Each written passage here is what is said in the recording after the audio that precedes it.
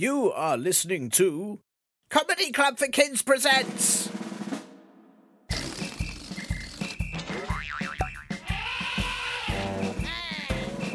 Radio Nonsense, Radio Nonsense, Radio Nonsense, Radio Nonsense, Radio Nonsense. Ahoy, me farties, and welcome to yet another all-singing, all-dancing episode of Radio Nonsense, the official Comedy Club for Kids podcast that is suitable for everyone of all ages, from as young as an egg to as old as a really stinky old stinky gone-off stinky egg.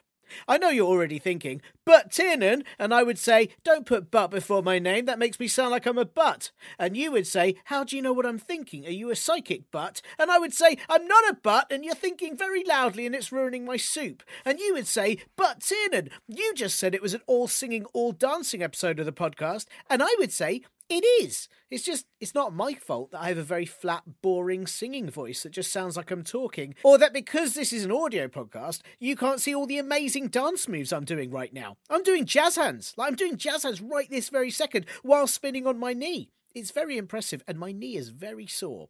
You also can't see the chorus of dancing otters behind me, or Derek, the performative dance crossing guard, who's very slowly reimagining the time he went to the zoo and lost his ice cream, but in a series of arm movements and bum wiggles. It's really very good and very, very moving.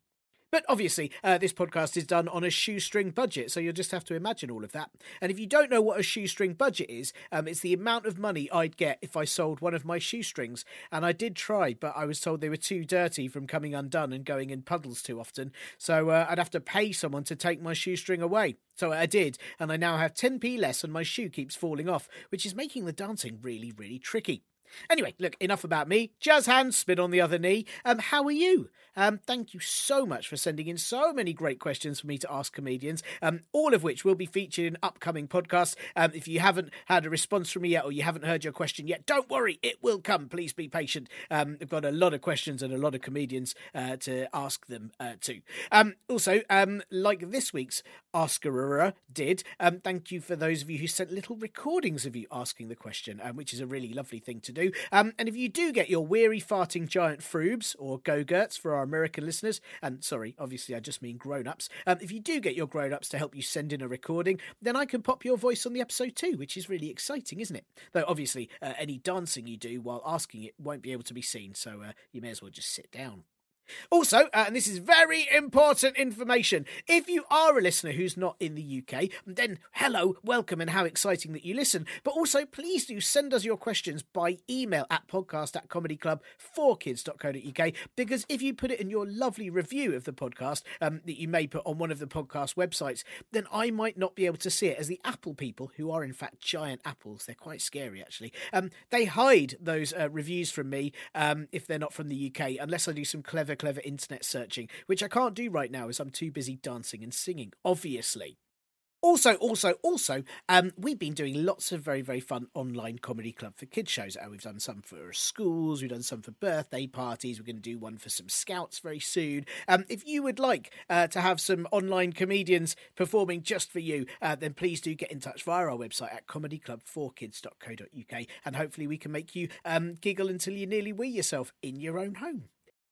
Oh, and thanks, of course, also to everyone for not sending in any more stinky hippos. That was really horrible last week, and the place smells a lot nicer now, despite the dancing otters who are a bit whiffy. Right, hang on, big flip, and then back flip, and balance on my nose, and on to today's questions that must be answered. Jazz hands. Oh, no. I am joined on today's show with Abigoliah, also known as Westminster Abigoliah, which doesn't make sense as she's not from Westminster. Abigoliah Dabigoliah, the world's most dangerous biscuit fighter and twice global champion in humming a tune with her eyes closed. How are you, Abigoliah? Are you all right? I am great. I am living my dreams here in lockdown. I've watched all of Netflix. All of it? Every bit of it. It's been exhausting, but someone had to do it. What happens when you've watched all of it? Do you get a little trophy, or do you get a nice message that says you've completed it? Or you know, what they do is Netflix, you know how you'll watch things for hours and it'll be like, are you still watching? It gets really passive aggressive to you. If you watch several episodes in a row, it double checks that you're still there. And you're like, don't judge me, Netflix. If you watch all of Netflix, you just get one message that pops up on your TV and it just goes, you okay, hun? And so, oh, that's nice it checks in, but I was hoping it would congratulate you because I feel like that's quite an achievement to watch absolutely. I mean, you'll have watched all the cartoons, all the dramas, all the horrors. You'll have seen all those weird documentaries about how wasps are a conspiracy or, you know, things like that. And that, I mean, that's an achievement. I've really done my level best. I know more about aliens than I ever needed to know now. And turns out totally real. They're out there, kids. Never forget. Wow. Yeah, and now I've moved on to Disney Plus, which, by the way, do you have Disney Plus? I do have Disney Plus, yes. I'm just wondering, as a British person, because as an American, when you have all like the Marvel and the new stuff, but if you dig into the archives, it has everything from your childhood that you forgot was a TV show. Like they have the Gummy Bears, amazing show, here and there and everywhere. It's so good, and I was like, I forgot about the Gummy Bears. And here they are again. Oh my God, I'm really enjoying it. Well, also, for a lot of the listeners who will be too young to remember things like Gummy Bears, there's a lot of films on Disney Plus that I used to watch on a Sunday afternoon, and they'd be about, this dog needs to find its way home, and it's joined by a cat and a sad squirrel, and they will run through fields. And it was always like some sort of weird film about like a real dog, but there'd be somebody doing a voiceover for the dog, like, I just want to find my way home. And there's loads of those films. Specifically, it was Michael J. Fox and Sally Field played the cat. That's you know exactly which one I'm talking about. Yeah. Homeward Bound. That's a really good one, though. If kids haven't watched it, that's a fun one, I think. It's very emotional. It's a bit of a tearjerker. It is, but in a good emotional way. Yeah, I do. I hope Disney Plus sponsor us for this. I think will they chase us down? Will they have to own this podcast instead? It probably. Well, it is Disney, and they are the corporate overlords of all entertainment. And I think they try to just absorb everything that they don't already own. So the fact that we've mentioned it, you're going to get a message and just be like, congratulations, you're now part of you are a new cog in the wheel. I'm really scared that I'll just get the phone ringing. I'll pick up and oh, hello, we own you now. And, no, Mickey, no. I should say that my daughter makes me talk as Mickey Mouse to her for hours on end. That's why she watches Mickey Mouse Clubhouse, and then she'll only communicate with me if I talk like Mickey Mouse or like Goofy. Otherwise, we can't have a conversation. So that's my life. Yeah. Oh gosh, it's like that endlessly. Yeah. So you've completed all of Netflix, and otherwise you're doing all right, and you're obviously stuck at home like the rest of us. Yeah, I'm stuck at home. Things have gotten a little weird. I'm sure your listeners know that, like, when you're home this much and around, like, I just live with one other person. I live with my boyfriend. And, because it's just us. Okay, here's the thing, Tiernan. We moved into this new flat. We discovered we have a mouse, and I've never had a mouse live in my home while being in Britain. And I was like, oh no, there's a mouse. If there's one, there's many. And Tom's like, no, there's probably only one. It's fine. And I was like, we have to get traps. We have to get rid of it. And he's like, well, we can't get like traps that kill them because they're awful. So we got a one of those traps that it'll crawl into and it shuts, a humane trap. So then you can set it free. So I was like, don't worry, Tom, I will get rid of the mouse. By the time the trap showed up, Tom has already named the mouse. And he's called Gus. Oh, that's a great name for a mouse. And he lives under the like kitchen cupboards. So you'll see him drop out, and he's very bold because he'll just walk out and look at you and be like, don't mind me, and take a crumb and walk away. And I'm like, I'm like, no, no, no, Tom, we have to get rid of the mouse. And my boyfriend is like, if we actually catch it, we can't set it free outside because it's cold. And I was like, it's a mouse. It's it'll survive. They're resourceful. Again, we've both watched Homeward Bound, so we know the possibilities of animals in nature. And so I've set up this trap, and I'll see Gus comes out, and I've put lots of peanuts and chocolate and all this good stuff in the trap. And he'll come out, and he likes to go up to the trap and walk around the trap, and he's even walked on top of the trap, but he won't go in the trap. And it was getting frustrating, but I was like, you know what the problem is? My floor is not clean enough. If there's no food on the floor, Gus will go in the trap. So I cleaned my whole floor. I went to bed. My boyfriend stayed awake. And the next morning I woke up and I was like, oh, we didn't catch Gus. What a problem. Maybe next time. And my boyfriend's like, I have a confession. He's like, Gus went in the trap last night. And I was like, what, did you take him outside? Did you set him free? He's like, no, because he was really stressed in the trap. He was very sad to be in the trap. So I just opened it and let him out. And I was like, Tom, the whole point was so we could set him free. And my boyfriend's like, well, I think the reason why he went in the trap was because the floor was too clean. So what I've done is I've taken some of the peanuts and I've crushed them up and I've put them underneath the floorboards so he's not hungry anymore. And I'm like, Tom, I have to get the mouse. And if you just tell me, you can wake me up and I will go outside and set the mouse free. And he's like, no, you're not allowed to take him outside because it's too cold. And I was like, well, that's where mice live. He goes, no, they live indoors. So now I've made an agreement with my boyfriend that if the mouse gets caught again, one of the apartments or one of the flats in my area is an Airbnb, so no one's in there.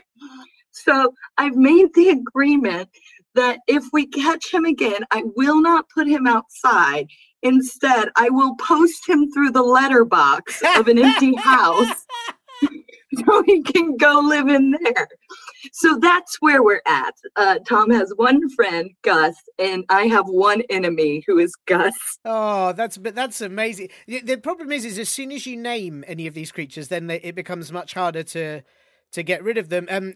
I don't like spiders at all, but there's a spider in our flat and my daughter has called it Mimi and always wants to know where Mimi is. And now we can't get rid of Mimi because it's Mimi the spider. Whereas I'm like, oh, it's a horrible spider. It needs to go out. No, it's Mimi and it's now my daughter's friend. So therefore, Mimi has to live in the bathroom being all horrible and creepy. So, which I can't stand. Do you know, I was going to say... I will say the one difference there, though, Tiernan, is that your daughter is 2 3/4, as you said, and my boyfriend is 35. Yes, that is different, but that's true. But I think that, you know, it shows that he's obviously a very caring person. And like, I do often think that, you know, you said that the trap is humane, but the mouse isn't a human. So, you know, you need a mouse main trap, don't you? Yeah, that's true. Because he got in there and I guess Tom was like, he was squeaking a lot. He was really stressed out because, you know, he's then in a little cage. And he doesn't know why that happened to him. He was like, I thought we were having a good time, guys. I thought we had an agreement. What about if I don't go on countertops? What about if in the little cage you put like a sleeping bag and a small TV and like made it like his own Airbnb? Yeah, that's what I was actually thinking, because for a while I had loads of peanuts in there because mice are supposed to be attracted to the smell of peanuts and they were salted. And I was like, I should probably put some water in there for him as well. He gets thirsty. I also really like the idea that he'll end up at that Airbnb and then someone will visit it for the first time and he'll just be in there like using the place like his own, sitting on the sofa. Yeah, I mean, living it up in this. I upgraded. I was just in someone's kitchen before, but now they give me my whole own flat. That's amazing. Well, I was going to ask if you had a tip for being stuck at home, but I feel like that's the best fun you can have for months. Almost sort of, you know, have a war with someone that you live with about whether or not to keep a mouse. Well, I feel like, and again, I don't know, the children might not get this reference, but have you ever seen Caddyshack? No, The I movie? haven't. I know about Caddyshack. Oh, But yes. never mind then. So it's a reference that There's I won't get and the listeners won't get. But please Okay, explain. you know what? Forget this. But there is um oh my God. You know what? I'm gonna stop this story right here because I don't even remember the name of the actor. Bill Murray. It was Bill Murray. He's a groundskeeper at a golf course, and he has a full-on war with a gopher throughout the movie. And that's me and Gus, because I'm trying to get rid of him, and he's just delightfully intelligent and always having a good time, and he means no harm, but he's not going anywhere. It's because you named him Gus. It's too nice a name. Like, you should have given him like a really awful name. I can't think what an awful name would be. Even like Bernard, you'd be like, Matt Hancock. Matt Hancock the Mouse. Yeah, and that's it. He'd been out. Your boyfriend wouldn't have liked him at all then. And I think that's it. If we just give them names of things and people we don't like, then you could get rid of them. Yeah, maybe that's the plan. Exactly. Wow. Well, that's an intense story. That's you've completed Netflix. You've had a war with a mouse. I feel like you've really been having an exciting life these past few months.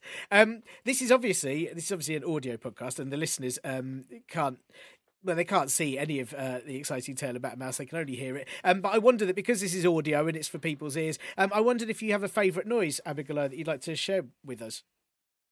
I mean, just the simple fart noise, but the one where you put your hand on, you have to put your whole palm against your mouth and then kind of blow raspberries, so it sounds like this. Wow. Gives a nice airy wet feel to it, but it's pretty dry. Yeah. So and also it went on for a really good amount of time.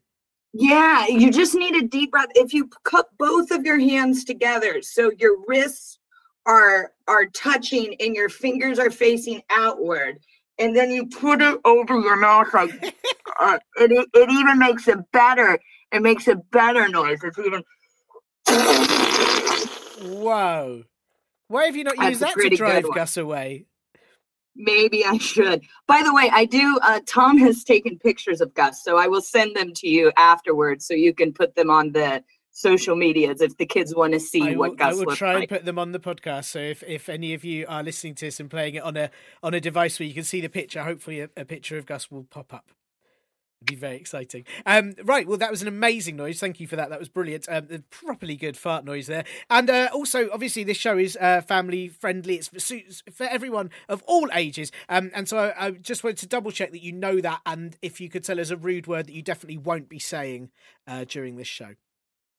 Schmoofus doofus. Whoa! Oh my goodness! That is wow. I'm pleased you won't be saying that. That's one of the worst words I've ever heard. It's pretty bad. My dad used to call us that when we were mad, when he was mad. So that's how I know it's a bad word. Schmoofus doofus. Whoa. Oh. Yeah. We do something silly and he'd go, "You schmoofus doofus." Wow, that's harsh. That's and if we were being really silly, he'd call us a schmoofus doofus alamatufus. Whoa. Which is then you know you're in trouble. Yeah, I'm glad you're not using that on this show. I'd have to give it a whole new rating. I don't think we could call it a kids podcast anymore. That is outrageous. What was the second bit? Alamadufus? Alamatufus. Oh, Alamatufus. Oh, well, goodness. That was, I wasn't expecting something so harsh, but I'm really pleased that you won't be saying that even once on this show. So thank you very much. Never would I say schmoofus doofus alamatufus. No, please don't say it even once. Wow. Oh, awful. Right. Well, the reason you're here, Abigoliah, obviously it's very nice to see you, but there is a reason, and that is that we've had a question sent in, and I think that you are the perfect person to answer this question. So this question has been sent in from Willow, aged 8 in Stockholm, and in fact, she sent us in a little voice message for it too, so have a listen. Hello, my name is Willow, and I'm 8, and I'm super duper duper duper silly. My question is, why do kids think poop is funny? For example, instead of the right words, I actually say poo poo poo poo, because that's what my brother does. Bye. So there you go, Abigoliah. That is the question. Why do kids think poop is funny? And obviously we've got the example there of Willow's brother and exactly how he says it, poo, poo, poo, poo, poop. And he uses the word poop in songs instead of the real words, which I wonder, I don't know if you Like I can't think of any songs where poop would work better. There must be some good ones. I mean, the Baja Gang wrote a song called "Who Let the Dogs Out," which you could change the chorus to "Who let the dogs out? Poop, poop, poop, poop. Who let the dogs out? Poop, poop, poop, poop." Yeah, that's pretty good, actually. I prefer that version. I do have to say that's pretty good. Yeah, there's also that song, isn't there? The Sheep Sheep song, which could then become the Poop Poop song. Oh, there we go. Yeah. I like that a lot. There's quite a few. Well, no, hang on. I think we should get... Well, I feel like we've jumped ahead here. Willow wanted to know, why do kids think poop is funny? Why is it... Why? I mean, it is not just kids, Willow. I think it's funny. But yeah, it's a great word. And Willow, I applaud you for using the word poop with a P on the end, because it is the funniest word. Whereas, like, as an American, I always said poop as a little kid, just like you in Stockholm. We share a similar English vernacular. But the British children I've met over here say poo with no P on the end, which I don't think is nearly as funny, because poop, it's just, it's poop. It's the noise, it's the noise it makes when it hits the toilet, It's just that little splash is like poop. And in the extra, end letter there, it makes sense, because every time you have a poo, there's always an extra P.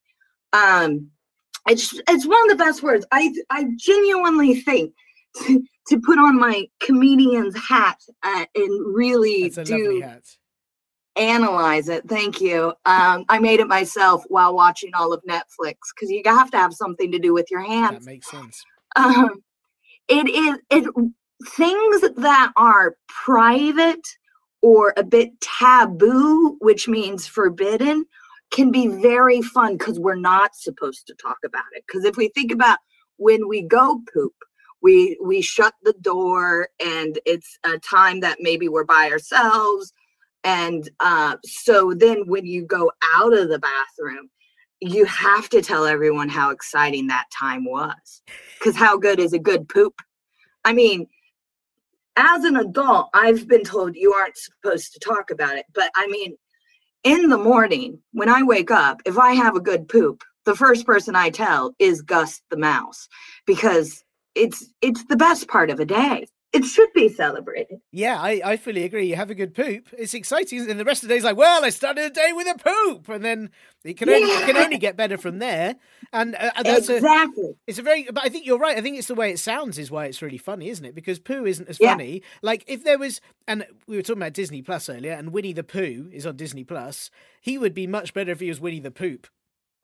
Oh God, that would be great. Yeah. Winnie the Poop. Winnie the Pooh. Tubby, little tubby, all stuffed with fluff. That's a great one right there. It'd be far, far better. And I think it must just be why, how it sounds, really. But also, I think poop is very funny. I mean, like, if there was a poop in an unexpected place, that's automatically far funnier. Like a poop in the loo is funny. I mean, how fun is it to Well, how fun is it to watch someone else accidentally step in a poop on the sidewalk? When it's you, it's not funny. But when it's your parents, it's the best. Well, that's the same like if a bird poops on someone. If it's not you, it's funny. But if they poop on you, it's not funny. Yeah, exactly. Well, it's meant to be lucky. But poop is, yeah. That's what I've been told every time I've been pooped on by a bird. But you know what? I didn't feel lucky at the time. Well, but the bird chose you. The bird could have chosen anyone else, or a statue, as they often do, and they chose you and said, you know what? You look good enough to poop on. I'm going to poop on you. And it's pretty lucky. Well, that being said, that's why I try not to stand still anymore, because I've seen those statues, and I'm like, I'm not going to be like you. So whenever I go outside, even if I'm not walking somewhere, I make sure to be moving constantly. So the birds don't think I'm a statue anymore. Well, that's a really good plan, because you're meant to, for exercise, you're meant to move every day for a certain amount, and actually birds are the best motivators for that, aren't they? Like birds are basically little gym coaches saying, if you don't move, I'm going to poop on you, and that's the scariest thing I've ever heard. Yeah. Yeah, but you're right. It's not funny when you step in poop or you get poop on you, but it is very funny when someone else does. So maybe when we're talking about poop, we're only talking about it happening to other people. It's a bit of a Schadenfreude thing, isn't it? It's funny when it happens to other people. Well, it's funny when you poop. It's funny when other people get pooped on. Yes, that's exactly it. So that's got to be why poop is very, very funny. I think it's just it's amazingly funny. And then her brother uses it in songs, and that's because I don't think there's enough songs with poop in. No, I'm struggling to think of like a really good song that has the word poop in it. Like we said, we can put it into songs. The Shoop song, great one for poop. Winnie the Poop, fabulous. What are some? I'm trying to think of some other songs. Again, a lot of the listeners won't know this, but there used to be a character called Betty Boop, and now she could be Betty Poop, and Betty Poop just pooping the poop, and that suddenly becomes a much better song. Absolutely. I got the feeling, I don't know if you've heard this, but from Willow's voicemail, I had a feeling that maybe she didn't find it as funny as her brother does. Yeah, I mean, some people don't find poop as funny, and I just, you know what?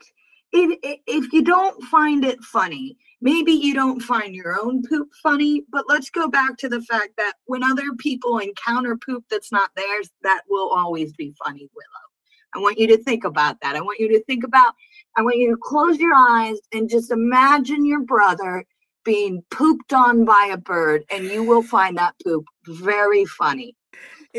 That is already very funny, but you said bird, and bird is very funny. Are there animals that would be funnier to poop on a brother? Because part of me thinks, like, if he got pooped on by a yak, I think I'd laugh for the rest of my life.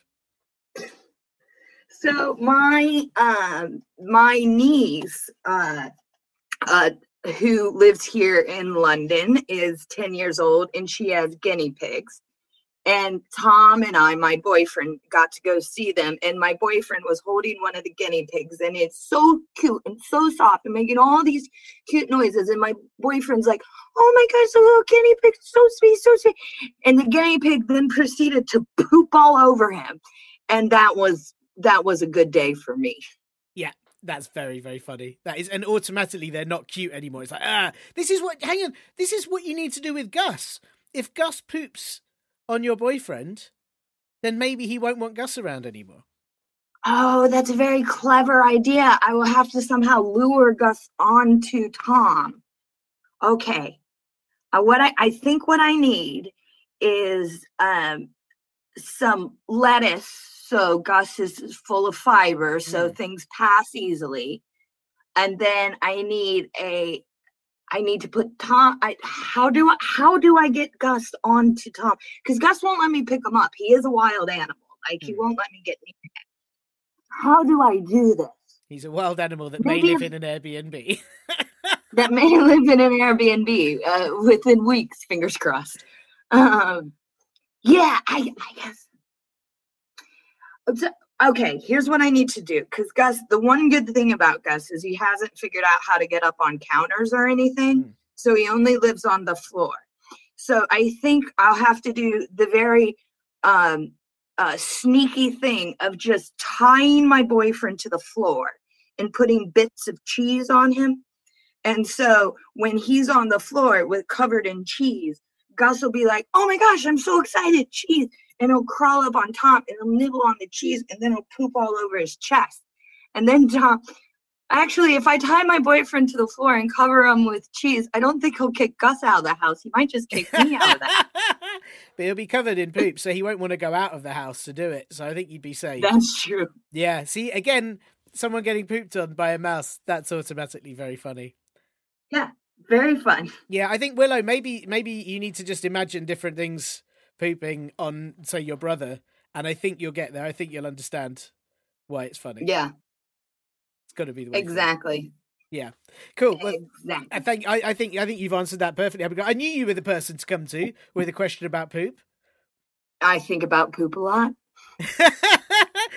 Who does. I should also say that one thing we haven't mentioned is everybody and everything poops. So that's why it's something that we all automatically can relate to. We can relate to it. Yeah, we didn't talk about that. Yeah, it's something we all do. And it's something that we, like I said, when you do it well, you feel like you've really achieved something that day. Yeah. And I should just say, Willow, if you haven't pooped ever in your life, then see someone about it, because maybe you might be really full of poop and that would be terrifying. And you probably feel quite full. Yeah. Yeah. Your belly would stick out like Santa Claus's belly. Yeah. If you were so full, you'd be full of poop. Full of poop. Yeah. And I think you'd fart endlessly as well. It wouldn't be very nice. Yeah, it wouldn't be very nice. Good. Well, I feel like we've answered that perfectly. I don't think Willow could have any more questions on why poop is funny. She's got to understand that now, hasn't she? I hope so. I hope you do, Willow. And again, if you don't think your own poop is funny, like we said, you just have to imagine different animals pooping. Imagine an elephant pooping on your brother and how big that poo would be. Oh my gosh, that would be a good time. You'd have to get a spade to dig your brother out. That would be... It would take days. There was a meme going on the internet, Tiernan, of someone going, "This is what 2020 is," and it's 2 women behind an elephant, and I guess the elephant had not pooped in a while, so they were trying to help remove some poo from its bum, and then the elephant just sprayed them with all the backed up poop. See, now Tiernan doesn't think poop is funny. He's got his hands on his face and he's like, "This is awful." And it was awful, but you couldn't look away. That's another thing. It's so gross, but you're just like, I can't stop watching. It is funny, but also that is horrible. And the amount of poop they must have been covered in is horrendous.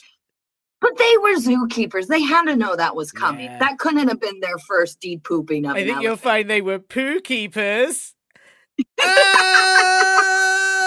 Boom! Or poop keepers would have been better. But there we go. That's it. Well, thank you, Abigoliah. That was fantastic. And I guess now that you've answered this important question, what do you do with the rest of your day? Have you got to just chase a mouse around with... I sort of imagine a Tom and Jerry type scenario where you're chasing Gus around the house with a pan or something. Yeah, that's actually a more relatable analogy than me being like, "Have you ever seen Caddyshack?" Yeah. So Gus usually comes out at night. So after this, I'll probably have a nap. So I'll be awake this evening when he comes out, and I will either catch him. You know what? Maybe I should just show him pictures of the Airbnb on my computer so he gets excited to go there. I'll be like, "Listen, man. It's hard to be locked down with 2 people as roommates. It's hard to be locked down with flatmates or roommates. And I think you're ready for your own place. And maybe I can coax them out with wonderful real estate." I think that's hopefully a really good idea. I mean, I did wonder if you've ever had that, and a lot of the listeners will probably have had their parents ask them similar things, their grown-ups ask them similar things, but we've already done it with flatmates where you go, okay, you live here, maybe you could do the washing up on a Monday, maybe you could tidy your room a little bit. Have you tried sitting Gus down and just said, "Look, you live in here, but, please clean up after yourself, maybe, give us some money for food"? Yeah, I've tried, and it's almost like he doesn't understand what I'm saying. That's weird. That's just rude. I know. Very rude.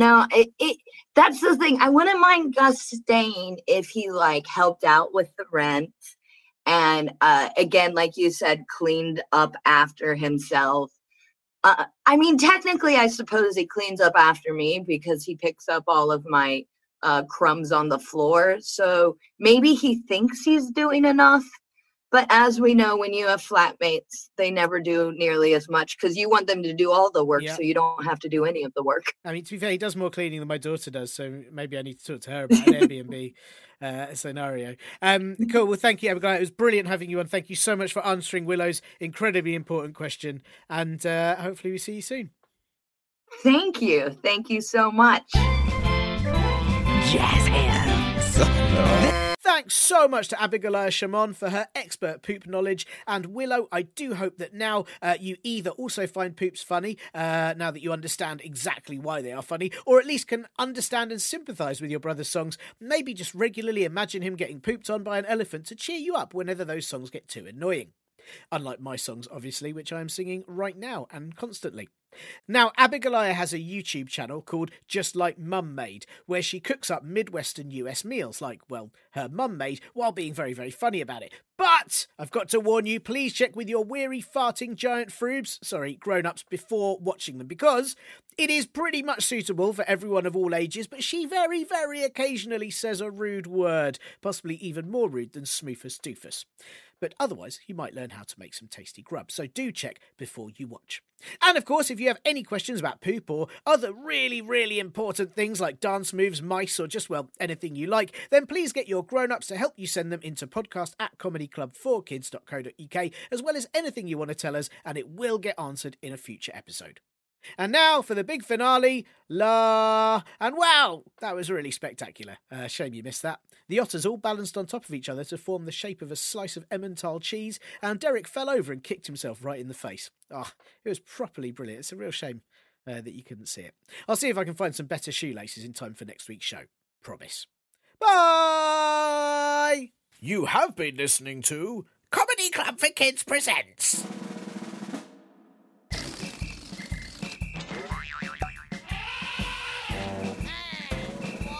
Radio nonsense, radio nonsense, radio nonsense, radio nonsense, radio nonsense. It's the end.